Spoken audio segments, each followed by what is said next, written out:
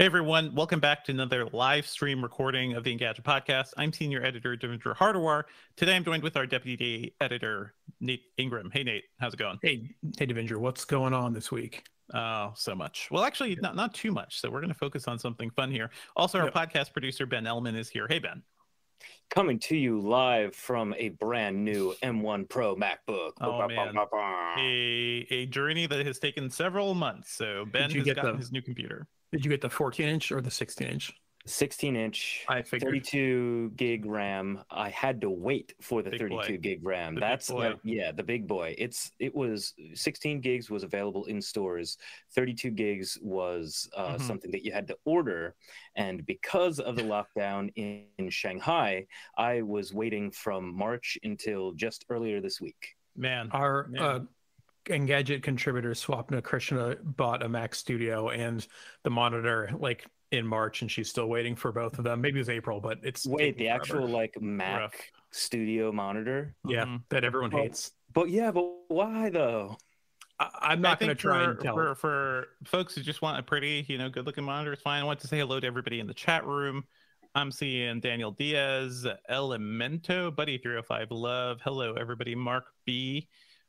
We did not do an episode last week, or at least not a live stream episode, so I missed you all. We just did an audio only because our video producer Julio was on vacation. So good for Julio. We needed a real vacation. But yeah, we are back. We're gonna be chatting about Clearview AI, that facial recognition company that we talked about over 100 episodes ago. So yeah, a lot of stuff about them at all. Nothing sketchy. And there's also some news to catch up on. Sherlyn is taking a break too, so that's why she's not around. But we'll all be back next week for sure. Thank you all for joining us. So Buddy 305 Love says, congrats on the new toy, lol. Let me tell you, this is a work purchase. If the IRS asks, this is for work. I'm taking it off on my taxes. 100% used for business purposes. All those Apple Arcade games are for work. Yeah. See, I work for a tech website, and you never know what you might end up reviewing. You should play some of those games, though. They will run pretty well on that computer. Yeah, true. Like Apple Arcade, I do get a few months free. So I can do and that. some Steam games will work too. I think Discord, I think Disco Elysium works on Mac. So check out the Steam games that work too. Yeah, I already have Disco Elysium on Switch. Yeah, I'm waiting for a long train trip or something because that game is basically a novel. But let's take a step. Let's take a step back and just shout out to Buddy 305 Love for a second, because they always give really great comments. Yes, I think that we thank you. Toss a lot of love in the direction of that funny name, Poop Twice a Day, or Mark Dell, our chat hero. But no, Buddy 305 Love, thank you for sticking around, and thank you for always putting in really substantial feedback. I love that. It's helpful. It's what I love about the internet. Good vibes. All right, let's get going. Nate will have to leave shortly after 11, so we're just going to go straight through this episode. Probably won't have time for a Q&A in the middle of the episode, but maybe we could do some stuff at the end, and if Nate has to go, Nate will go. It's all good. Okay. So let's... It's not a hard stop or anything. Let's make sure that everybody is recording. Is everybody recording? I'm recording. The mic looks good. Hopefully no audio issues today. Yeah, I am recording. Mic looks good. Wunderbar. Okay, let's count down from 3. At the end of 3, we're all going to make a sound. Then we're going to be quiet for just 3 or 4 seconds. So chat, if you want to clap along with us, clap at the count of 3.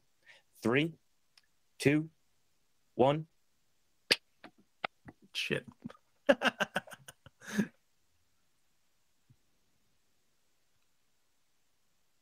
Okay, quiet over. Quiet over. All right, I'm going to go right into the episode. If you guys are new here, we are going to be recording the audio episode, so we usually can't respond to comments, but we'll leave room for Q&A at the end, okay? All right, let's go. What's up, Internet, and welcome back to the Engadget Podcast. I'm Senior Editor Devendra Hardawar. Joining me today is our Deputy Editor, Nathan Ingram. Hey, Nate, how's it going?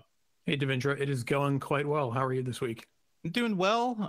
Actually, not much happening in the tech world. So we wanted to take a step back and talk about something that we, over 100 episodes ago, I think it was episode 16, we talked about Clearview AI, that notorious facial recognition company. So we're going to spend a little time this episode diving back into that. Just so you guys know, Sherlyn is out on vacation. Like, she needs a rest. So hopefully Sherlyn will be back next week. Yes. As always, if you're enjoying the Engadget podcast, please be sure to subscribe to us on iTunes or your podcatcher of choice. Leave us a review on iTunes or anywhere, really. That's always super helpful. And, join us Thursdays, 10 a.m. Eastern, typically for a live stream. You can join our chat. Sometimes we do Q&As and show off gadgets. So it's always a fun time. Come join us. So, Nate, I really wanted to talk about Clearview AI because there have been a lot of stories going around about how so many regulators, so many countries and governments are really pushing back on what they're doing. And to recap, Clearview AI, about 2 years ago, it became known as this controversial facial recognition company that was known for scraping images off the web and social media. They basically made this really powerful image database that it turns out cops were using to just like throw an image on there, and it would cycle through all those faces and try to find a specific person. Just most recently, in February, they claimed that they're expanding, their overall systems, and their database now has over 100 billion images in their quote. It's called the Index of Faces. That's the dystopian world we're living in. This company, they had a lot of controversy and a lot of criticism against them when they first became public, but they're still going. Nothing has stopped, except we have seen some recent news that we want to talk about. But Nate, first off, what are your thoughts on Clearview, what they were doing? And are you surprised that they're still going strong, apparently? I'm a little surprised that they're still going strong, but catching up on the news from this month, it seems like they really at least in the US, in the US and the UK, both hit them with pretty restrictive, measures that I think will hopefully see, expanded on. I think it's interesting because, they're just pulling public data, which I understand, we all put our stuff on Facebook and don't make it private. It's out there. What do we think is going to happen to it? But it shouldn't necessarily be up to the consumer to have to safeguard their stuff to that extent. And then the fact that law enforcement gets involved with it makes it even sketchier. Maybe the theme of this episode is the wild west of data, because we're going to talk about another story later on that kind of ties into that. But here's what is happening now. Most recently, this week, I believe a UK data protection watchdog group fined them £7.55 million, $9.5 million, for illegally scraping faces of UK residents on social media and the web. Originally, when we reported the story late last fall, they were aiming for over $21 million in fines. So that is the thing they're facing. In March, Italy fined them 20 million euros for very similar things. And most recently, earlier in May, the ACLU won a case against Clearview, preventing them from selling their database to most companies. And specifically, too, they said they would also stop offering free trial accounts to police officers without the approval of their bosses. That was the big thing, because officers were using Clearview's technology like a search engine, which without the need to go to a judge and get a warrant or go through any traditional processes. That was a really creepy thing for a lot of people. All that is kind of coming to an end. Basically, they can't really sell their database to anybody in America right now, except for a couple organizations. So yeah, they're kind of on the rips, is how I'd like to see it. But Nate, is this enough? How are you seeing what this company is doing? Do you think it's gonna get any better for them? Should it? No, I think this is a good, between the ACLU decision and the UK, what I think you didn't mention about the UK is that in addition to the fine, which the fine to me is secondary to the fact that they're required to delete all of their data in the UK. That's pretty huge to me. A whole country saying no, this has to go, could have a big impact on their business if more countries follow suit, right? And then the decision with the ACLU in Illinois earlier this month, also a pretty big deal because, as you said, they cannot sell their data. I believe it is still accessible by federal law enforcement. I want to say, but it's significantly restricted compared to how it was a month ago. So those are two pretty big deals, if you ask me. And given the other things you mentioned, right, there was like the Italy fine, and there's just so much heat on them now that it's hard to imagine they'll be able to just continue operating as normal. But it is kind of surprising that they've been able to get as far as they have, right? Like you said, they've been doing this for years, and just now it seems like there's finally some coalescing around the idea that we need to limit this or stop it entirely. There's a good quote from Nathan Fried-Wessler, the deputy director of the ACLU Speech, Privacy, and Technology Project. When the Illinois ruling came down, he said, by requiring Clearview to comply with Illinois' path-breaking biometric privacy law, not just in the state, but across the country, the settlement demonstrates that strong privacy laws can provide real protections against abuse. He goes on to say, Clearview can no longer treat people's unique biometric identifiers as an unrestricted source of profit. Other companies would be wise to take note, and other states should follow Illinois' lead in enacting strong biometric privacy laws. And that's really the key, because Illinois is one of the first states to really take biometrics seriously. I feel like other states will need to do this, and we'll need to, do this on a federal level too. But I feel like Clearview is coming in at a time where all these companies and a lot of startups basically had free reign with our data, right? Like Facebook, pretty much every social network has risen in power because so many Amazon's facial recognition thing, they had one going too, right? They had one. I think they paused. They had something on Ring, and I believe they stopped doing that because of widespread protests. But basically, scraping data that was already on the web, doing all sorts of things with it, that was kind of the key to so many of these companies. Clearview, I feel like, has pushed things too far. And now that more and more governments and regulators are aware of what's happening and are worried about the potential for, for privacy abuse with facial recognition, it is fascinating to see people genuinely pushing back against Clearview. It is. It sure is something. Yeah, I think that it's just interesting to me how long it takes to sort of catch up with this stuff. Companies can kind of get a few years head start, right, and just kind of do whatever they want, and then we figure it out. And I think that's sort of problematic. But also, there's just something in the last decade, the amount of data going around and being shared and being produced has increased so dramatically that I think nobody was prepared for it, really. And that's why we end up in so many different situations like this, where the common thread is oh, somebody's doing something weird with personal data that wasn't thought about 5 years ago or 10 years ago, whenever the platform or service or whatever started doing what it's doing. Other countries that have forced settlements on Clearview include Australia, Canada, France, and Germany too. All the European countries especially have been very strong when it comes to data privacy. So it is, this pushback is just kind of good to see, because I feel like for a long time people weren't taking the issues of privacy issues around facial recognition seriously. We don't have any statements. I have not found any statements of Clearview really responding to all of this pushback right now. But it is interesting to see. I do wonder how long they'll be able to keep going at this current rate, even though they say they're going to get 100 billion images in their index of faces. If more and more companies are pushing back, how useful is that database going to be? Yeah, I mean, and I have to give props also to Illinois for having the foresight. The Illinois Biometric Information Privacy Act passed in 2008. Yes. So before all this became a thing, where I was saying, it feels like the sort of information hoovering has become the hallmark of the last decade. But they got out ahead of that, and the fact that their law made it so that they can limit the sale of it not just in Illinois but across the U.S. is really interesting as well. I think that's impressive legislating, I would say. Yep.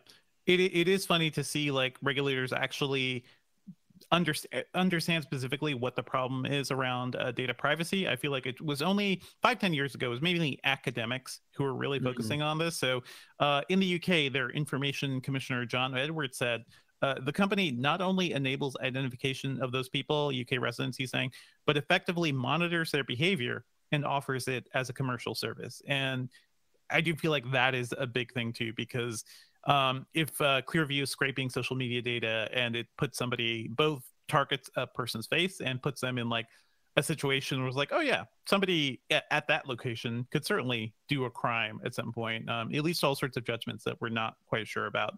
So yeah, we will be keeping an eye on Clearview AI. But yeah, I think it was good to do a recap like this, you know?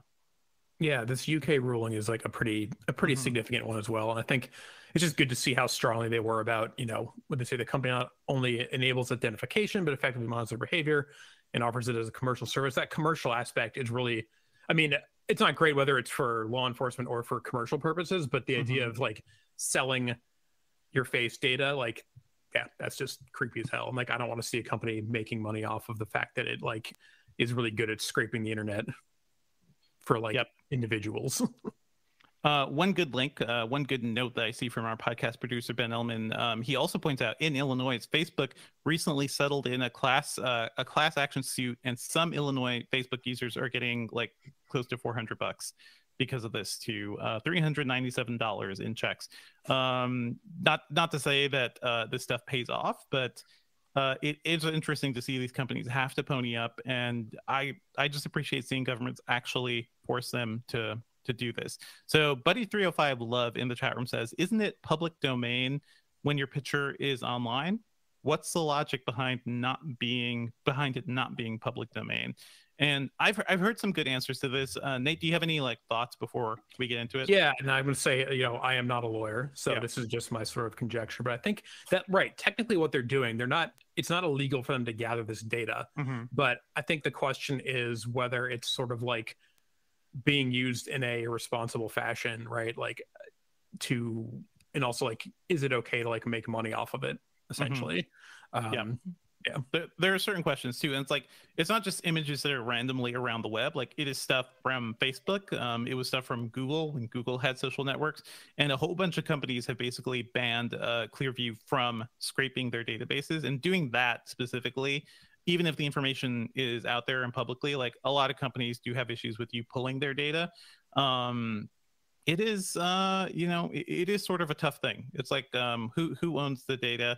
And you know what? I feel like that's going to be important in our next story. Nate, any thoughts you have around Clearview at this point, or what is your main worry about facial recognition? Because we're also seeing, for me, it's law enforcement. For me, it's like what they'll do with CCTV cameras, which are in most major cities at this point. But I feel like things could get worse too. Like, have you thought about this potential issue? I mean, I think every time I hear about facial recognition being used in the context of law enforcement, it's almost always getting it wrong. And like, I don't have a link right on hand, but I feel like there's been enough controversy around like a police department or a law enforcement department uses information to try and identify somebody and they get it wrong. Yep. And we know, like, algorithmically, a lot of these things that they use to search tend to misidentify people of color because they don't have enough samples, and that leads to, you know, false accusations too. I think about like the value of public domain data too. Like, a lot of things these companies have done have not been so great. I think about like when Facebook started and kind of the things they did to kind of crush other social networks. When Uber started, they used tactics to basically wipe out the competition too. Like, there are some things that these companies have done that aren't technically illegal, but like morally, if we think about it, I think there are a lot of issues that we can bring up. So that's it for Clearview AI right now. But what's up, Nate? I was going to say, I found a couple stories from 2020 about two false facial recognition arrests in Detroit, with the ACLU filing cases around them. In one case, somebody was detained for 30 hours for a crime that he didn't commit, based on false facial recognition data. So that's not cool. That's not cool. I mean, I worry. I'm a tech guy, but I'm worried about the potential of things like facial recognition and the algorithms around them becoming like the new gods for law enforcement, where, you know, people aren't actually doing the legal footwork and requiring too much on the algorithms to kind of make judgments for them. So that's my worry there. And we've seen a lot of science fiction around that too, and kind of feels like we're living in that. So anyway, we're going to keep an eye. Yeah, good times. We're going to keep an eye on Clearview AI, but let's move on to some other news. And actually, I think related to this, the New York Times had a really good story recently called "The Era of Borderless Data is Ending." Subhead, nations are accelerating efforts to control data produced within their perimeters, disrupting the flow of what has become a kind of digital currency. And this actually does tie into Clearview completely, because the UK was basically finding them for using scraping data around UK citizens, and I think like some data that actually began in the UK. For me, what was your dream of the internet when you first encountered it, Nate? Like for me, it was like, hey, I could talk to anybody. I can build a thing, use a service from a whole other country. It doesn't matter where you are. The internet is a flat zone where everybody can be connected equally, right? Yeah, it was communication. And I remember using it specifically like around the time I remember had a couple of like high school friends move, and being able to just like easily contact them was like really nice. And just the idea of like that expanding was great. And then just easy access to information, whatever it happens to be. Like I remember just like reading about bands that I liked a lot and finding out when they were going on tour, and like watching really crappy videos that came out from shows. And this is like in 1997 or so, and they were really bad videos, but just being able to like keep up with stuff in real time and like also find a community around it was the stuff that like got me started on the internet for sure. Most definitely. Like I remember I was in like anime chat rooms early on, and I had friends from like Canada, Singapore, like all over the world, and we were just like kind of all in the same space. Some things the New York Times points out in Washington, the Biden administration is pushing an early draft of an executive order to stop China and other companies from gaining access to US data from American users. In India, lawmakers are moving to pass a law that would limit data that could leave the nation. That's a nation of 1.4 billion people. So a lot more countries are thinking about like the stuff that is produced within their borders and how they're accessed. I feel like China has been doing this for a while too, right? The whole thing about China is that, the Great Firewall kind of keeps a lot of things in and only lets certain information from the outside in too. And it feels like we're all kind of going to be dealing with that to a certain degree. Is this a good thing? Is this a bad thing? Or is this inevitable, Nate? Like, what do you think? So the China, to piggyback on the China bit you mentioned, my impression was always more about keeping information out of the country rather than limiting where information goes from there. At least that was my that's how I thought about it. Obviously initially it works both ways, but the only the thing I want to know more about in this New York Times article is data is such a broad term. I want to know a little more about what right, but that's almost like too big to wrap my head around. It's anything. It is a credit card transaction, it's an image you upload, right? It is where data around purchases you make too. Pretty much anything. Like where right now, I'm talking to you, Nate. Why, let's say that I buy something on apple.com.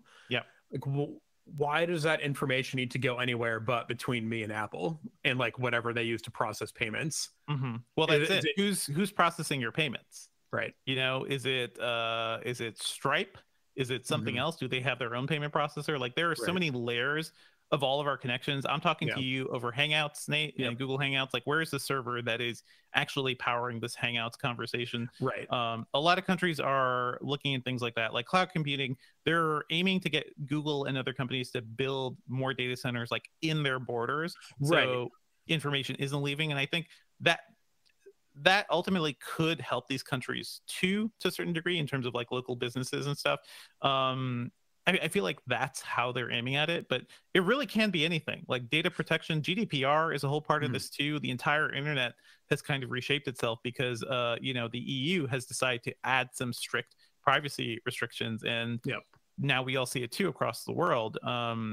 It has broader impacts. Yeah. Right. I'm thinking about your point about being on Hangouts, right? Like the thing that I think maybe people who aren't as closely following technology as we are might be you forget that it has to go somewhere. There's a physical location where data has to pass through to get between, me and you, or me and Apple, or whoever it is. Right. So it's going somewhere. Like you said, it could be going to a server in some other countries, and then it's there, and who else can get it then? Right. That stuff is really, I feel like that was a lot of the initial concern around TikTok too, because TikTok, was owned by a giant Chinese company, and what data does this TikTok have?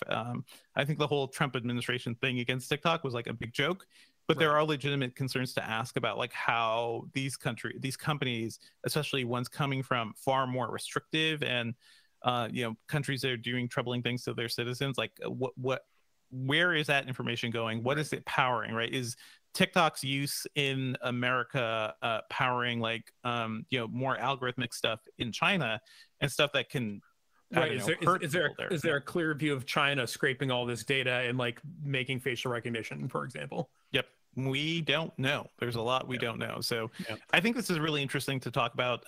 Ben, our podcast producer, points out, he asked a question, does ending the third-party cookie also factor in here? That is something browsers are doing right now. Bing, Chrome, everything, not Bing, Edge, Chrome, everything has been trying to stop the third-party cookie thing, which was a way for advertisers to track your movements basically across the entire web.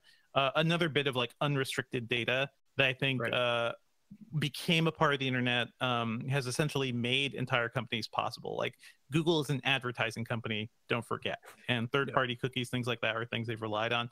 Now a lot of these companies are pushing back more and kind of restricting the power that advertisers have. They're trying to push companies to use like less identifiable ways to locate audiences. Do you have deep thoughts about that, Nate? Because I also know you're a Chromebook fan, and I feel like Chromebooks especially have kind of like, the reason they're so cheap too is in some sense is that Google makes money from people just being on Google and doing Google stuff, right? Yeah, that's for sure. And that's like always been the trade-off like that we've been thinking about with Google very broadly, right? Is like how much data they get from you versus, I think, like, compared to like Apple or Microsoft, who are like much less reliant on personal data for their business. Like you said, Google's an advertising company. I believe that probably 80% of their revenue, I'm just roughly, it comes from advertising. Whereas, I think for Apple and Microsoft, it's significantly less or even not. So yeah, like they obviously have a vested interest in like knowing what we're doing online. But yeah, I think that like the for me, it's like transparency around this stuff is extremely helpful. But the problem is like we were talking about with Clearview, the data itself is so complicated and so multifaceted, and there's so much of it that it's almost impossible to explain, I think, to a normal person where it's going. And like that doesn't mean it's okay. But like you said, like a lot of these businesses have kind of come up and been developed, and now we're sort of starting to say, wait a second, is this okay? And it's like, how do you put this genie back in the bottle? And that I'm not sure. Like, I know there's a way to do it, but it's going to take a lot of work. It's going to take a lot of regulation and basically companies forcing themselves to do better, I guess. And speaking of like browser tracking, like DuckDuckGo was in the news because it turns out like their company, known for their browser and search engine, that's all about privacy, right? They're not doing trackers from Google and other places. Turns out DuckDuckGo was allowing Microsoft browsing trackers because it was part of like a marketing deal that they had made, an agreement in their syndicated search content contract, basically. So DuckDuckGo, supposed to be fully secure, not tracking you in any way, turns out what was kind of letting Microsoft trackers do their thing. Are you a DuckDuckGo fan, Nate? Like, did you have a feeling about this? I like it theoretically, but this, I don't. So I'm just catching up on the story now, so forgive me. But the idea that this company makes their whole stance about security and privacy, and then it's like, oh well, but we also had this little marketing deal or whatever in the background, and I just don't know how you score those things. Yeah, exactly. Right. Then you get hooked on the revenue, and you do more of it, and you do more of it, and then you're Google. Yeah. So the CEO and founder, Gabriel Weinberg, basically was like on Twitter talking about this and like admitting to it. He points out that it's only with the web browser, not the DuckDuckGo search engine. He's also said like they're trying to come to an agreement with Microsoft where they don't have to do this while also keeping their deal. But I feel like just the fact that this happened and they weren't transparent about it, and this is like a reputation harming thing. Maybe DuckDuckGo can come back from this, And again, for me, it kind of comes back to transparency, right? Like if DuckDuckGo said, hey, we have a browser, here's what it does, here's why it's better than Chrome, Safari, Edge, here's the trade-off. We're a business, we need to have revenue somehow to be able to operate, and this is where we're getting some of our revenue. You can at least then make the decision, well, okay, is this a lesser of two evils thing or whatever? But yeah, just kind of like pushing it through and then having it accidentally come out is a bad look. That's rough. They've been vocal on like Twitter, like they call out Google and everybody. Like one post from like May 11th, DuckDuckGo tweets their new Chrome extension now blocks Google's new tracking method, topics, and new ad retargeting method, Fledge. These are both ways to get around the third-party cookie, stepping away from that. DuckDuckGo says, Google says they're better for privacy, but the simple fact is tracking is tracking no matter what you call it. Basically, I don't think DuckDuckGo has much of a moral high ground anymore for calling out these companies. Right. I think it's good. I mean, like, I think that when I think of DuckDuckGo, obviously, I think the search engine comes time before the browser. The browser is more of a new initiative, I believe. So it's probably less impactful that they got called out in this way, but it makes you start to wonder, okay, it's like, well, what exactly is going on in your search? Let's, is it private, but also we had a deal with whoever, and like, okay, well, we just gave them that data, or like it followed you around this way. Yeah, it's tricky. It's tricky. Like the New York Times points out too, I think one reason normal people don't understand like what we're talking about when we're talking about like data just being free reign everywhere and people actually caring about this stuff. I think about like when we talk about the Edward Snowden stuff and how a lot of normal people just don't realize off of you, what was happening and how governments were using metadata to essentially like track what people are doing and learn things about them. So I feel like, I don't know, we need more education of data on like a civic level at this point, but with the world being on fire, I guess that is kind of tough. Yeah, it's slightly less of a priority probably. And again, like we've said a few times, like there's just so much, like I don't know how you untangle that and make it understand. It's sort of like the problem with like the end user licensing agreements that you sign when you have a new hardware or start up a new software. Like there's something there's 64 pages of terms that you're agreeing to. No human being can understand it, but you need to use your computer, so you agree to it. And it's the same thing. Like, how do you make that into something digestible by an average person, not a security expert? I feel expert, like that should be the goal. Like, honestly, that is why I got into tech stuff, is because I saw people like Leo Laporte and other like tech media guys, like just trying to break down this stuff so normal people could understand it. And I feel like a lot of this pushback has led to better alerts, right? From Google and other services, like in terms of like, okay, this app is going to do this, this, and this.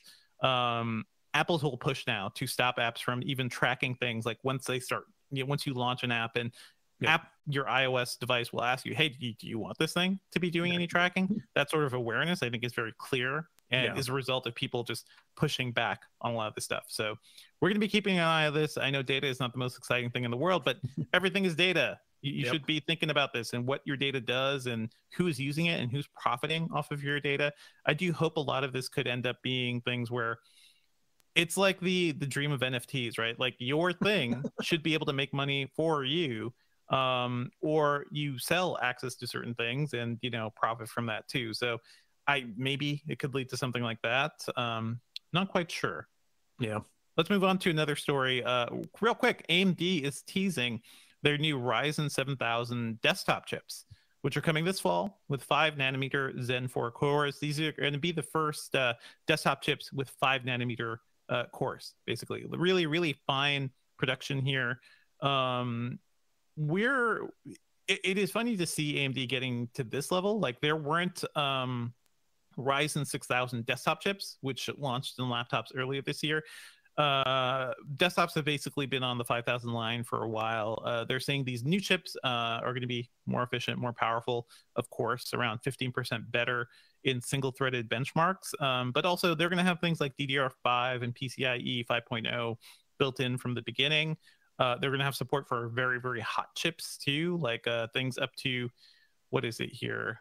A very, very high wattage, like I believe close to 200. They're going to be ready for like much faster and hotter chips. I just like seeing this spec war between AMD and Intel. Because Intel's last chips, Nate, I don't know if you've been like following the benchmarks, but those 12th gen chips, which have a hybrid kind of setup, right? They have powerful cores and efficient cores. Those have ended up being really, really great for Intel. Like they're great in laptops, they're great in desktops, great multi-threading performance. Adding more overall cores to a chip than AMD was. AMD is not doing that. They're still doing like every core is a powerful core. But I do think like, oh man, I love seeing this fight. I just love seeing it. I've rarely come across a more Devindra story, so I'm glad that you got to talk about this one today. It's a good fight. Do you have a desktop anymore, Nate? Like, do you care about how these things are going? Yeah, I do, in the sense that I really like the competition, right? Like, I think, like you just mentioned, like seeing, I think for a while AMD was kind of a second class citizen for a while. For a good while. And now it feels like they're really competing again, and it feels like they took advantage of Intel having some like slowdowns, right? And so I think more options is better. I think that what you mentioned about Intel and the hybrid model, right, seems to make a lot of sense, and I feel like that's kind of what Apple is doing with the M1 series, right, and their A series. Like, they've got the efficiency stuff and then the high performance stuff, and and those are all mobile chips too, so they're like even more efficiency oriented, right, than desktop chip. Something you'll like, Nate. AMD announced some new Mendocino CPUs, which will likely be headed to Chromebooks later this year too. But like, for in-systems price between $399 and $699 with likely 4 cores. Not a high core count, but likely including RDNA 2 graphics. So to have a Chromebook that could do decent graphic stuff, or even like a cheap Windows laptop, I also like to see AMD kind of focusing on this too. Well, I like cheap hardware. Yeah, I would say now that Steam is running on Chromebooks, give it a little more graphics power. I think last time I was on, I'm going to talk about how I was playing around with that, and it was a good time, because obviously the hardware I was running on was pretty modest, but from a graphics perspective anyway, but I could run a bunch of, pretty new games. But obviously, it's no different than trying to run like God of War on a Windows laptop that doesn't have a dedicated graphics processor. It was just a total slideshow. But I had to do it just because I could. Did you write that up? I forget. I forget if you did hands-on with that. Okay. What is that story called? Let me find it. Check that out. Yeah. I am fascinated to see Steam kind of go that route too, because Chromebooks are supposedly only had it's a Linux OS. They're only supposed to run web browsers. But there's a lot of I think, like, at least Valve's Steam games work on Linux, right? So you can run those like natively, and then there's like compatibility tools to run everything else. What did I try? I tried Cuphead, I tried Hades, Fallout 4. So, not like new stuff. I tried Witcher 3, Wild Hunt, and it all worked better than I expected. Not perhaps optimal in some cases, but like Hades was great, and like I'm like, okay, cool, I can play that now. Oh yeah, your story is called Steam on a Chromebook works better than I expected. So hey, pretty good. I mean, it is fascinating to see Steam games on Chromebooks, but also some on Macs too. I'm still surprised a lot of developers don't prioritize Mac support. So I don't know, maybe a thing we'll see, especially with smaller indie games. One final story, which I think is the most hilarious thing I've read this week. Somebody stole Seth Green's Bored Ape, and it was supposed to star in his new show, and the show doesn't have a star. Amazing. This is NFT in a nutshell, right? Just total nonsense. There's a story in BuzzFeed, by the way, by Sarah Emerson, just to frame this. He was robbed of several NFTs this month after succumbing to a phishing scam, and we hear this so much. And he was planning an animated series around these NFTs, and I feel like there are many levels of stupid right here, but also I don't know if that would have worked out. What are your thoughts? Your first thoughts hearing this, Nate? My first thought is that it's ridiculous. It's just total nonsense, and it's stupid amounts of money being thrown around for stuff that doesn't really exist. But going beyond that, I think the notion that this thing was stolen and thus he no longer has the rights to use it, I don't know how legally sound that is, because probably not. He doesn't have access to the thing anymore. So he doesn't have access to the thing. But he's still, it's illegal. Like, if it was stolen, then how can he not have the rights to it anymore? I mean, it's just true. That's very weird. It is funny to see a lot of crypto bros being like, you mean the blockchain, the ledger is not law? What? You mean the world is not ruled by this algorithmic thing that I have spent so much money on? Seth Green did show a trailer for this show, which basically shows cut out animated bored apes like walking around in real life, cities and stuff. Yeah. No. I mean, I'm sorry for Seth Green that his ape was stolen because of a phishing attack, but I think that just reinforces the fact that we all need better security hygiene on the internet, people. Shouldn't be letting your bored apes out of your site. Don't let them out of your site. Watch what you click, people. BuzzFeed writes, unfortunately for Green, what also matters is copyright law, and when the actor's NFT collection was pilfered by a scammer, he lost the commercial rights to his show's cartoon protagonist. So I think that is kind of the thing. The crux of the issue, yeah. Just amazing. But again, this is like such a new thing, right? Like there's it hasn't been tested in court, right? Like I said, BuzzFeed writes that NFT copyright law is like this total Wild West, right? So we don't know. It's all Wild West. But you know what? Go back and listen to our episode last week about the crypto crash, because this is all kind of related. This is not like a market crash thing. This is like a user error thing. But turns out you have no protections at all. It's like losing Bitcoin. Like nobody's going to help you, man. It's not federally backed. If you lost it in a hard drive somewhere, FDIC insured. Yeah, you're just done. So anyway, let us know what you guys think about Seth Green's Bored Ape NFT. Would you like to see an NFT TV show? Or something around NFTs. Is this going to be the future of content? I sure hope not. Yeah. Let's move on to what we're working on. Nate, I know. Hold on. Yep. Okay, so let's do a little bit of a better button on an end for that other news. So just give me some thoughts, Ben. Okay, what are you asking for? I'm saying something better than like NFT. I don't know. Maybe it's just that that I thought the entire segment was silly. It is silly. It's all very silly. It's all very silly. Let me think of a thing to say. Okay. I think a new phrase we need to come up with is RIP NFT. How about that? Like, you lose your NFT, you're just done. Sorry, Seth Green. I hope you can recover from losing your NFTs. Okay. Yeah. Let's move on. Okay. Let's move on to what we're working on. Nate, let's go to you first, actually, because I've been talking for a while. What are you working on? What are you reviewing? I am reviewing the Sonos Ray speaker, which I got to check out in New York City at the beginning of May. I can't say much more about it in terms of the review, but it'll be out soon. And so, quick catch up. I think I came on to talk about this, in fact, but it's a $279 soundbar from Sonos, by far the cheapest home theater product they've made yet. It's not cheap. Obviously, there's a lot of cheaper soundbars out there, but I think that at the price point, you're going to get a really nice sounding device for smaller rooms or smaller TVs. What are you watching to test that, Nate? I watched, I always go to, I watched lots of TV lately. We'll get into the picks lately, but I've been watching Homeland, speaking of the CIA, and I've been watching The Staircase, and I put some movies on there. Obviously, I go for Fellowship of the Ring to get the nice, like, clear dialogue from the like intro, combined with the like battle sounds that come right in a few minutes in. So like that's a nice test of it. Pacific Rim, another good just like stupid action movie to get some like really good like big sounds out of the thing. And then just whatever random nonsense I watch, sitcoms and stuff. But cool. And then trying some music on it, and it sounds good.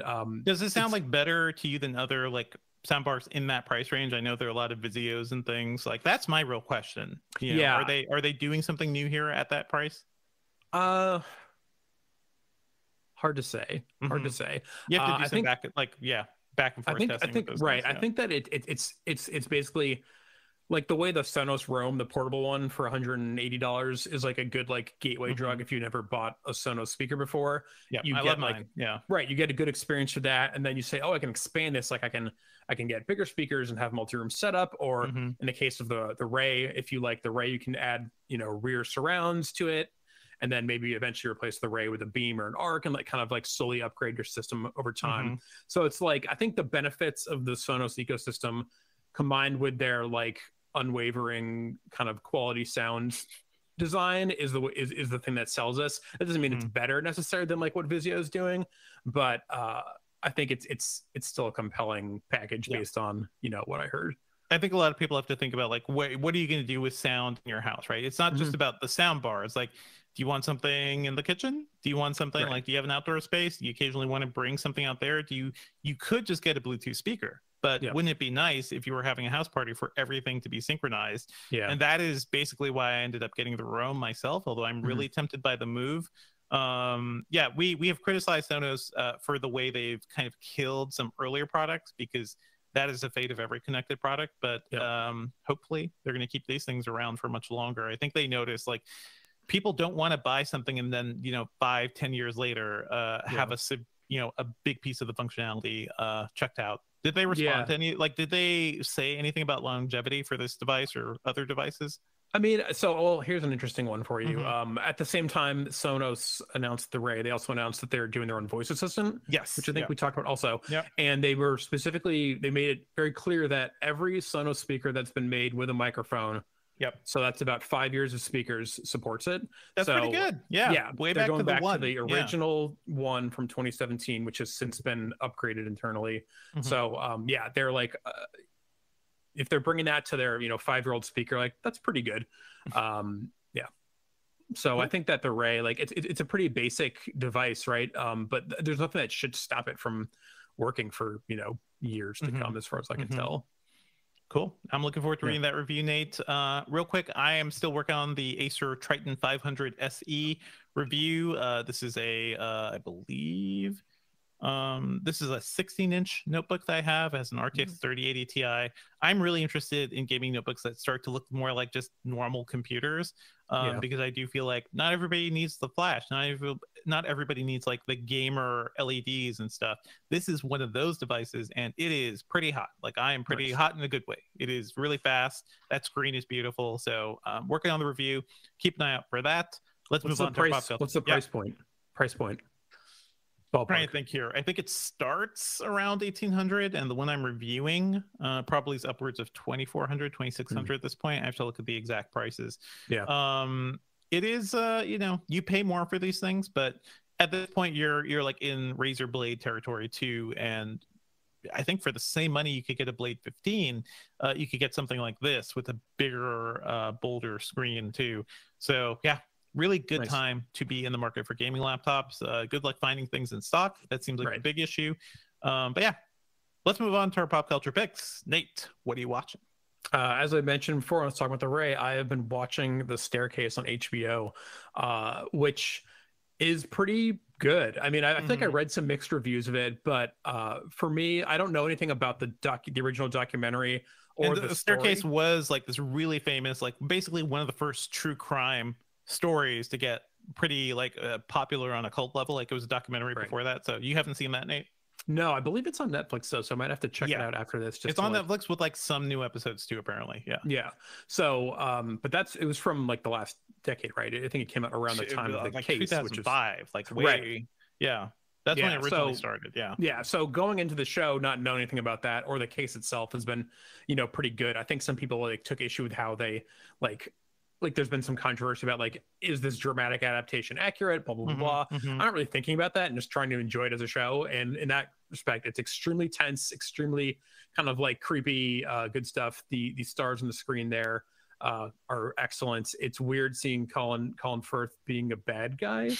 Essentially, is he bad? I don't know. Well, we don't know. I don't know yet, but I think a lot of people whether he did the crime or not, he doesn't seem like a very good guy. He's kind of a jerk, and it's also interesting hearing his American accent. And then Toni Collette. That's always weird. That's weird to me. I want to shout out Top Gun Maverick. It turns out, guys, the sequel to Top Gun is pretty freaking rad. And I don't like Top Gun. This movie rules. So if you have a chance to see it in theaters, see it on the biggest screen possible, see it in IMAX if you can. It basically does a lot of what Top Gun did, but better, because the technology has gotten to the point where you could actually put an IMAX camera in the cockpit, and they have certainly Tom Cruise flying these planes, some of these planes, but also all the other actors, like just getting footage of them actually reacting to the G-force and, climbing and everything. Like, it is pretty wild how much of a ride this movie is. So I think it absolutely rules. And I don't even like the original Top Gun. Like I was going to say, you didn't hate it. Yeah. So it's funny. I a couple of friends and I watched the original. We have like a virtual movie night we've been doing throughout the pandemic, and none of us had seen Top Gun, so we put it on, and I was like, what the hell is the big deal? What is happening here? I was like, the stakes were so low for like most of the movie. I'm like, okay, you're at some sort of flight training thing. Whoop-de-doo. No stakes. I liked Mark Green from ER being in it though.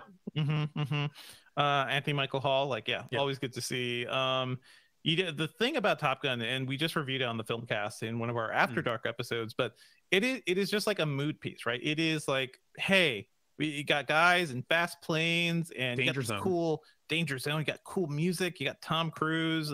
It is like all about energy and vibes, and not so much about the action, to be honest, because they were just shooting like B-roll of Navy fighter jets just going all over the place. It is like a combination of things. It has like defined action movies for the past, like basically ever since Top Gun. A lot of movies have been coasting under very similar vibes. So anyway, I don't like Top Gun. I love Top Gun Maverick. Also, quickly want to shout out Hacks Season 2, a show we've talked about when the first season came out. This is a show that is fantastic. It's an older comedian who brings in this like younger protege to kind of help her. But I love it. It is one of those shows. I was just saying, I think I've heard of it. I just heard about it because it came back. What network is it on? HBO Max. And it stars Jean Smart, who is amazing in everything. Like, she was on 24, she was on Frasier. She is somebody who has been in TV for a while. It's a really good platform for her to be like sharp and funny, but it's one of those shows where it's like, I can't miss 10 seconds of this. Like, it is so sharply written and everything is so funny about it, where I just need to like drink it in very slowly, because the episodes are like half an hour long too. Anyway, it's amazing. Check out Hack Season 2 and check out Season 1 if you have not seen it yet. Anything else you want to mention, Nate, or bring up? Yeah, I mean, I think that you've tapped me out on everything I've got on my mind for today, except continue surviving in this really weird world that we're living in. Continue surviving. Things are not great. People, take care of yourselves, because everything looks kind of bleak out there. So do what you can. Do what you can to take care of yourselves. Let's wrap for this episode. Our theme music is by game composer Dale North. Our outro music is by our very own managing editor, Terrence O'Brien. The podcast is produced by Ben Ellman. You can find me online at Devindra on Twitter and at the Filmcast Podcast. Where can people find you, Nate? I'm on Twitter at Nate Ingram. Cool.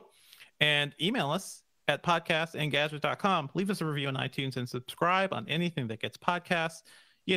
All those other platforms. We won't mention a certain streaming music network, but yes, everything. We're out, folks. Got it. Okay. Super tight. Super tight. Yeah. It's all good. I mean, if we don't do a Q&A in the middle of the episode, it kind of keeps the energy going. Sorry, YouTube. But now we can look at our YouTube channel and see what's going on. So, Nate, feel free to drop whenever you need to. Yeah. No, I'm pretty good. I'll hang out for a it's 10:55. So we had one comment from user Elemento. We were talking when we were talking about Clearview AI. They said, I don't really find these fines super effective. Yeah, if you not very big. Big companies who sometimes do stuff they shouldn't, they can just get away with it by paying a small portion from their wealth. I would not even say a small portion. I would say a decimal portion. They're not like a wealthy company is the thing. It's not like when Google gets slapped with like a $10 million fine. Yeah, that's the thing. This is not Google. And also this led to a more substantive thing than just a fine. For me, it's less about the fine and more about the like restrictions that having to delete their whole UK database. That's a big deal. Fine. Yeah. And it led to that settlement in the US saying that they can't sell any of their stuff to most organizations. That's pretty significant. The fact that they say that they're going to be going in on a like case by case and what did they say? Like more consent-based business or something. That means that it will operate a lot more conventionally if it continues to operate at all. Right. So it would be just like any of those other, sometimes you see in like grocery stores or any other place where they actually have their clock-in system not in like a back room or something. So like I've seen kind of like biometric like hand scanner things that you put a hand in to clock in. That's wild.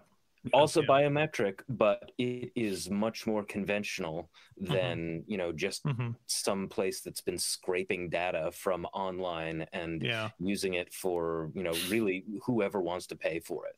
Wasn't Amazon testing out like hand tracking too, to like check out from some of those grocery stores? Some crazy thing. Yes. Yeah. I think that is an Amazon Go thing. Oh no, wait. Isn't the idea of Amazon Go? Yeah, okay. Because the idea, I think they might be using that or want to use that at Whole Foods. And then the idea of the Amazon Go grocery stores is that you literally can just like pick something off the shelf. Because have you used the Go thing? Yeah. Have you used the Go thing, Ben? I have.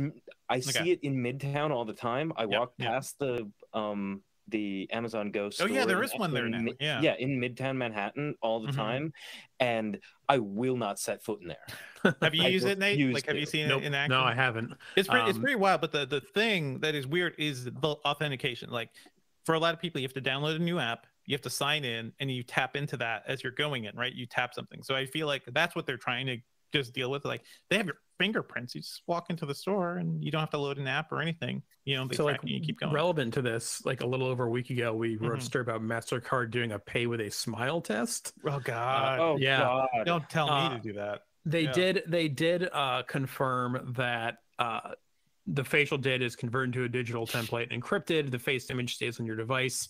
It sounds like not entirely unlike Face ID, which seems to be fairly secure. Oh my God. But it just whoever thought of that idea should be sent to prison. Like that is clearly such a brave new, like a dystopian smile for your for your overpriced lattes, please, or something. Every time I hear something about that, I just had to look it up. It makes me think of a 4chan post from 2013 that was predicting a possible 2018. So now it's already antiquated, but it is, for the people in the know, it's the please drink verification can story. Nate, do you know what I'm talking about? No, but I like the. God. Okay, so let me just read through it really quickly. It's like 2018. Wake up feeling sick after a late night of playing video games. Excited to play some Halo 2K19. That's not so inaccurate. No. So the idea is, I think this was right around when Kinect was being introduced or something. And so the idea is that it's more voice controls. So they're saying like Xbox on, and in order to turn on the Xbox, you have to like say the passcode, like Doritos, do it right. Like do as in Mountain Dew. And then if you can't verify, you have to drink a can of like Mountain Dew. And you have to like, the idea was like, premise of the story was that you have to like verify every couple of hours or something. So it forces you to keep on drinking Mountain Dew. And like, if you want to play video games for like 4 hours, you're going to have to drink at least like maybe 2 or 3 cans, or like 4 cans of Mountain Dew. It's terrible. Then actually, not that long after that, I saw somebody was tweeting about a patent that was very similar to that. The idea, it was a patent for a system where you could skip a commercial by saying the name of the product. Right. Awful. Hated it. I mean, we're going to see a lot of people exploring this. The Movie Pass guy wanted to do like the eye tracking thing too, like tracking your eyes as you're watching the ads. And I feel like I hate that. That's stuff that is, we've talked about it, but those are things that could lead to future Black Mirror scenarios for all of us, where you have to get credit for the ad. Maybe the ad will give you like a free movie credit or something.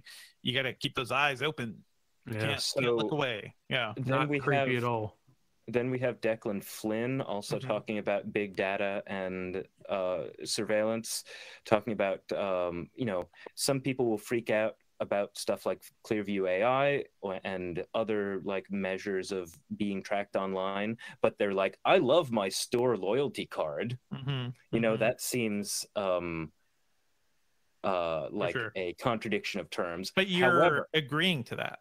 You are asking to do that. Yes, you can stop at any time. Yeah, you opt in. And also, I heard of, a friend told me about this amazing way to jam loyalty card problems, especially if it's like one of those terminals where you can put a number in. Right.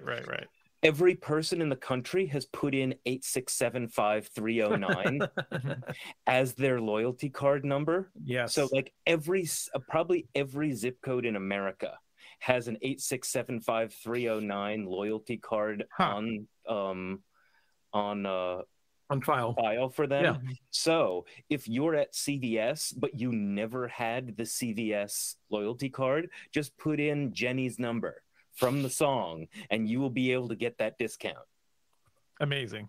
The last bit of banked stuff was so Buddy 305 Love, our chat hero for today, was talking about how they have two fears in this life. One is mistaken identity. Yes, only two fears. One is mistaken identity. The second is ghosts. And then we ended up what if the ghost takes your identity, man? Well, I mean, that's actually a great premise for a movie. Somebody write that. It's been done.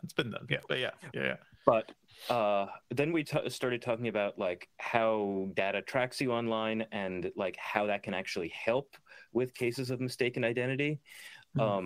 It reminded me of two jokes by two different comedians. Mitch Hedberg, a white comedian, once said, like, I bought a single donut at a donut store. Like, why are you trying to give me a receipt? You know, transaction over. That's really easy. We don't need to bring ink and paper into this. Right. Yeah, we don't need to bring ink and paper into this. Exactly. And the second one is I think Hannibal Buress, a black comedian, was referencing Mitch's joke from years ago. Yes. Saying, like, I keep my receipts for literally everything just in case I need an alibi for where I was at a certain time. What a stark difference. What a difference. Boy. R.I.P. Mitch. R.I.P. Mitch. Seriously. Yeah.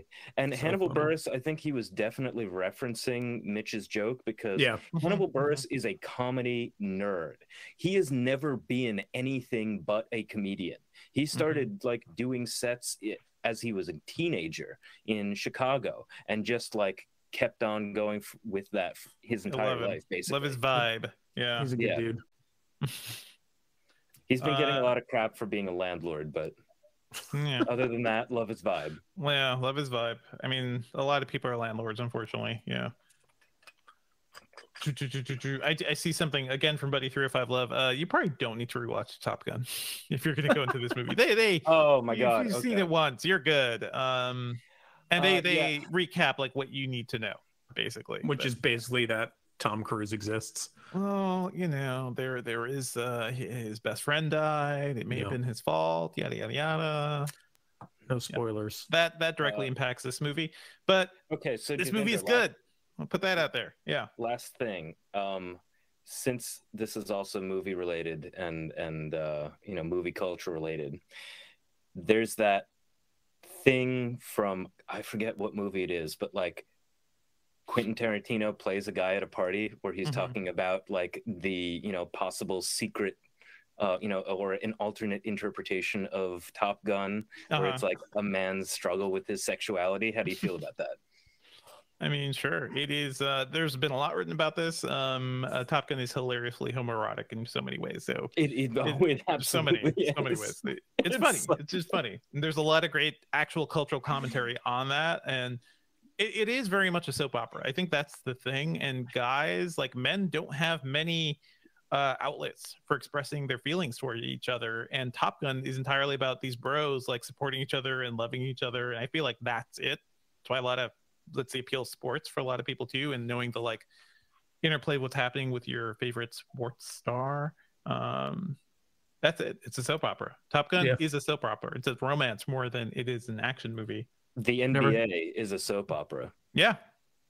It's all soap opera. And I love action movies that kind of dive into that. Like Michael Mann is one of my favorite directors because he makes movies, and typically action movies, about people with interiority, you know, like people with feelings and hopes and dreams and everything. Go watch Heat. Heat is a soap opera. I'm just looking. I'm like, I haven't seen most of his movies. Come on, Nate. Come on. Don't do this to me. Anyway, watch Heat and watch the Heat shootout with your new speaker. And that is a hell of a workout. All right, perfect. Yeah, there you go. Heat, amazing movie, everybody. Anything else from the chat room, or you guys want to bring up? At some point, I'll talk about my car drama because I've given up on my nice plug-in hybrid minivan because Chrysler sucks. American car makers suck. But also because of LG batteries. So they bought LG's batteries have basically betrayed them once again. It's a whole thing. That's sad. It's very sad. So now I'm like, okay, now I just have to. Are you going to get a new car? I have to trade it in. Yeah. I'm not. It's going to take them a while to fix it, and meanwhile, I don't like the thought of my kids in like a potential lithium fire, fireball. Yeah. Battery fires aren't great, folks. They just like go up. You can't stop it. It's like explode. That happened to a Tesla not that long ago. I mean, it happens to a lot of electric cars, and yes, gasoline fires and engine fires are a thing, but they're typically like they take a while to build up. Underneath you, also, right? Not underneath you, not underneath the child seats. So yeah, it's gonna be a whole thing. All right, I think we're done then, folks. Thank you, Nate, for keeping us on track. Kind of aim to be tight to get you out, so you could work on your review. I got to work on a review. Appreciate it, folks. Stay tuned. We're gonna have this audio episode out soon. Stay tuned to Engadget. We've got a lot of fun stuff coming. It's gonna be a busy next couple weeks. Definitely. All right. Okay. Thanks, folks. Thanks for hanging out. Yep. Thanks for watching. The stream comes to you via our video team, led by, just comprised by Julio Barrientos and Luke Brooks. If you stuck around this long, we live in a world of algorithms better than the average person. Rate us on iTunes. If you watch the stream, download the podcast too. Subscribe to our channel. Subscribe to the channel, download the podcast, help us with the numbers, and we'll see you next week.